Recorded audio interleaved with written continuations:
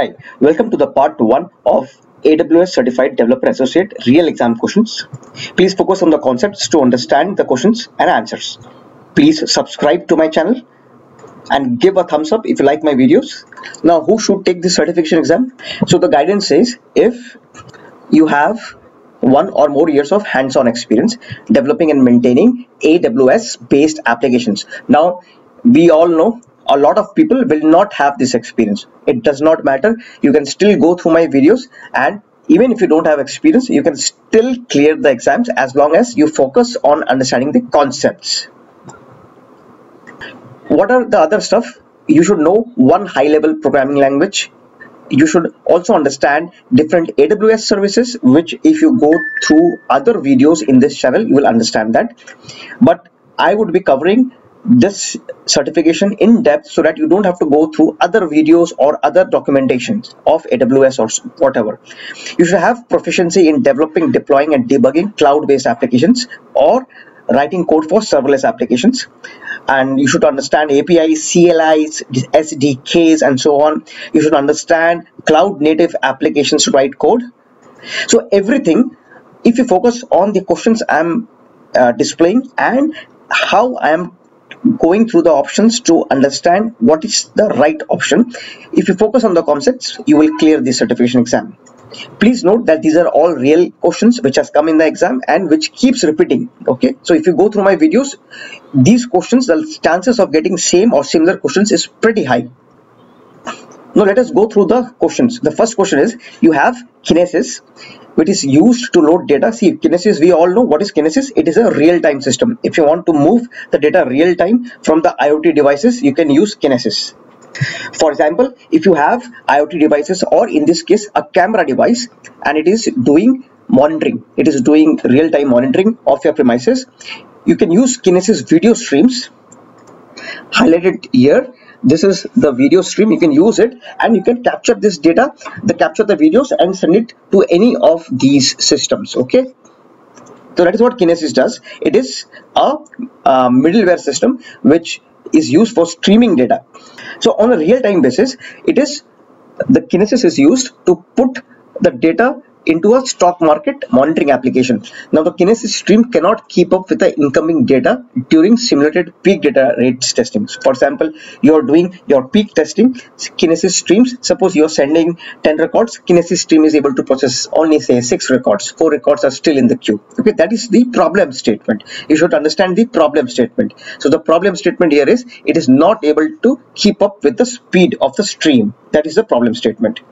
If you see this is kinesis. This is what we talk about, Amazon Kinesis streams, and this is where your source data, this is your source, this is called producer, this is the producer, and this is your consumer. In the kinesis world, you have two things which are very important: producer, consumer, and then in between you have shards. This is your stream, and stream is made up of these shards. You see these shards.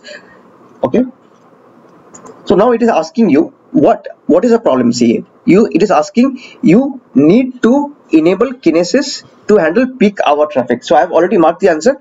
Since I talked about shard, you should increase the shard count. Shard count is like, it is like if you have one work and if you have one resource who is working doing the work, or one labor resource, that is fine. If you have 5 tasks and if you still have one labor who's doing that work, it will be a bottleneck. So you have to increase the labor. So these shards, you see these shards are the labors. You want to process more data, more stream coming from here, you increase the shards, so that it can catch up with the speed of the stream. Hence option C is the right answer. See, KPL is used for ingesting data into the streams. Here, to keep up with the speed, KPL alone will not help. The other thing is data retention period. So what it means is data retention period. What it means that it will keep the data here in these shards for a long time, so that even if out of 10, 6 records got processed by the consumer, 4 are still here and waiting to be consumed. And what it is saying is, you reduce the speed, you decrease that. So if you decrease that retention period, that means these 4 records will be lost. So that is not a solution. Instead of 10, you are only, see, you have to process 10 records, you have only processed 6, 4 is lost. 4 is lost. Okay, that is not what we want, hence that is wrong. And the last one here, it is saying that you club everything, whatever records you have in the stream, club together and use a single put record. That is not going to solve it. What you are doing is basically you will decrease the speed. You will be waiting so that you can club and put in a single put record. You will be decreasing the speed. The right option here is you have to increase the shard count so that you don't have to club. As and when the record keeps coming in, it gets processed. It gets processed here. It gets processed. Okay. Now Kinesis also has Kinesis data streams. This is just as an FYI. You can take the data. You can take the data from the producer. This is the producer. It can be IoT devices. Okay.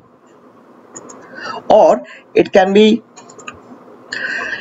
like we saw a camera device and so on. And the Kinesis data can be put in Kinesis data analytics, Spark on EMR, EC2 instances, Lambda, and so on. That is how you can process it. And then these data sets will be available in your BI in a reporting tool to be displayed to the end client or the end user.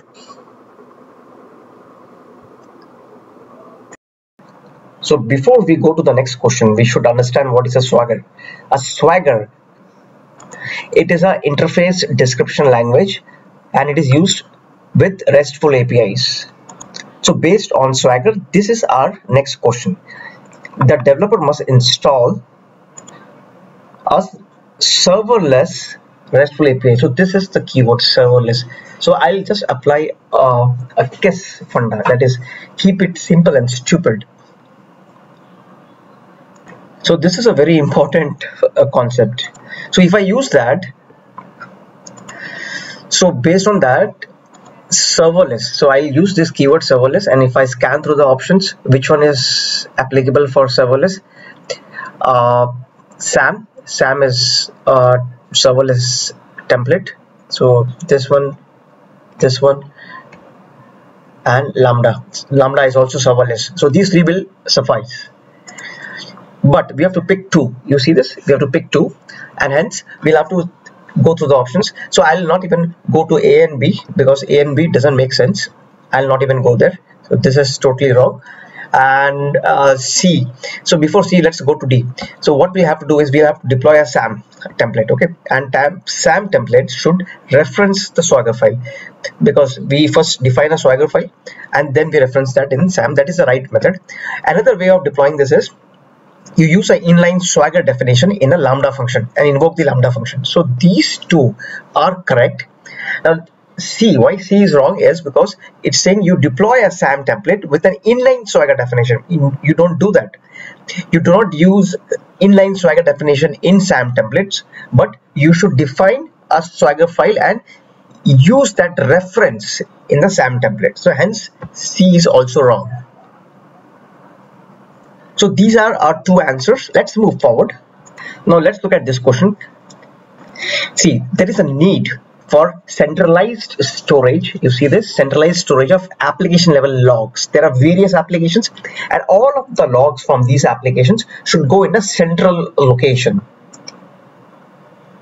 So take this, you have several applications here, Salesforce, Maximo, Redshift, and everything has to go to a central location. So this is the central location. This is where all the logs should go. What should go? Logs. Okay, this is the problem statement.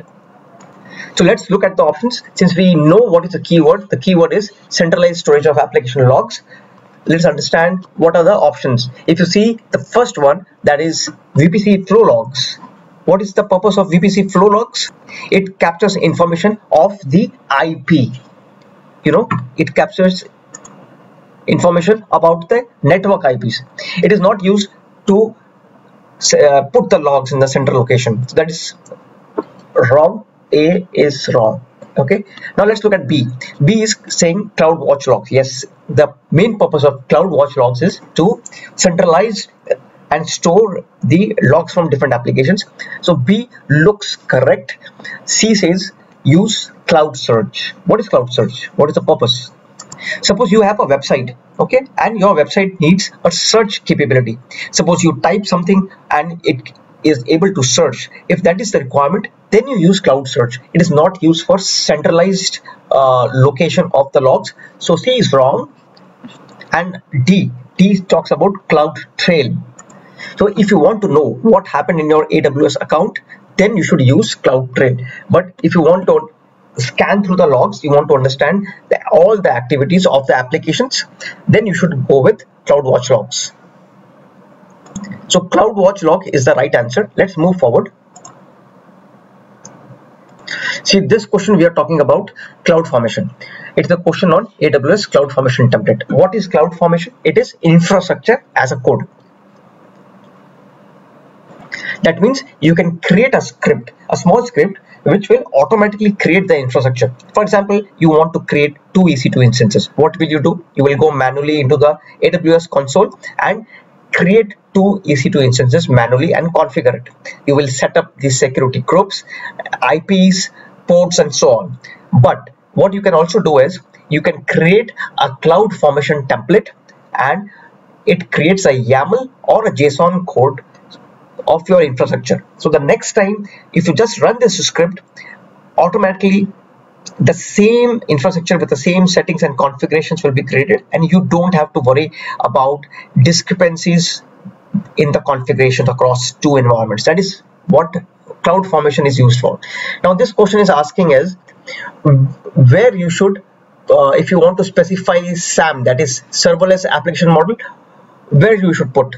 See, you should put in transform.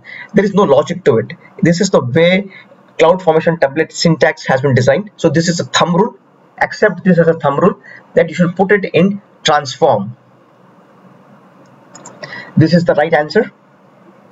See, the next question is on encryption. Okay. What it says is all the data in transit between the EC2 instance and EBS volume must be secured. Okay, and which one of the following strategies? So the English is a bit dicey here. It says which one of the following strategies satisfies the criteria, and you should select 2 criteria. Okay, so let's select 2 options. The first thing is, see, any EC2 instance, it is always associated with EBS volumes. The EBS volumes are mounted to EC2 instances. So what it means is you have an EC2 instance and the EBS volume is mounted to that EC2 instance. Okay, and they want to secure this path.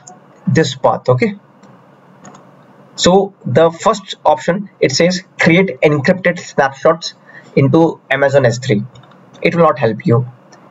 That means you will take a snapshot of the EBS volume and keep it in. So this you will move it to S3, a snapshot. But how that is going to secure this path? That is a wrong option. Totally wrong. Let's look at option B. It says use RDS with encryption. See, we are talking about EC2 instance. It is a compute instance. RDS is a database. A database cannot be a replacement of an EC2 instance. This is wrong. Okay, option C suggests use IAM roles to limit access to EBS volumes. See, here if you are just using IAM to secure EBS volume through IAM, it doesn't work that way. You will have to secure the EC2 instance through IAM, and if you are able to access EC2, you can access EBS volumes. So IAM, just plugging on the EBS volume, will not solve your problem here. That's why I told this is an encryption problem. You will have to enable, you see this option, you will have to enable EBS encryption. That means this EBS volume, you will have to encrypt this. You will have to encrypt this. Okay, and the last option says leverage OS level encryption. So OS level encryption will work here as well as here. Okay, so these two are very secured way to encrypt the data. Hence, we will lock these two answers. So the next question is talking about, see, there is an Amazon DynamoDB database, okay, and DynamoDB data is being read by an application. So this is the diagrammatic representation. You have a DynamoDB database and you have the application which is accessing that data from the DynamoDB database. So what is happening? What is the pain point? The pain point is you are getting provisioned throughput exceeded errors, okay, and you're getting these errors many times in a day. So how should you solve this problem? The first option suggests you create a new global secondary index. Using a secondary index will not solve this, because provision throughput exceeded errors occurs because you have exceeded the provision throughput for the table or the secondary index. So if you have already exceeded it, adding one more secondary index will not help you, okay. That's why A is wrong. B says retry the failed read request. Okay, seems logical. This should be done. You should retry it with exponential backoff. What is exponential backoff means is, instead of, see, retry means now at 11 a.m. it failed. Now you are retrying it. Suppose you retry it after 1 second. So exponential backoff, what it does is, instead of retrying after say 1 second, it will retry after 3 seconds. Ideally, these are in milliseconds. You retry every 50 milliseconds, and so that there is some gap. So why does this occur is, it also occurs because in the network there are some issues. There are some bottlenecks in the network because of which you are getting this error. So SDKs, the way you write your AWS SDK programs is, you program it so that there are several retries, and you also configure the exponential backoff so that the retry will not be done every 5 or 10 milliseconds. It will wait for 50 milliseconds and then retry. So by that time, hopefully the network problem has been resolved. So this looks correct to me. C says immediately retry the failed read request. Yeah, we can immediately try, but immediately trying may give the same problem. So B is more correct than C. That's why I am marking C as wrong. And D, it says use DynamoDB update item API to increase the provisioned throughput capacity of the table. See, my understanding of this system, DynamoDB database, is that you cannot use update item to increase the provision throughput capacity. Update item is used to change certain attributes of the table or so on in DynamoDB, but not for this purpose. So D is wrong.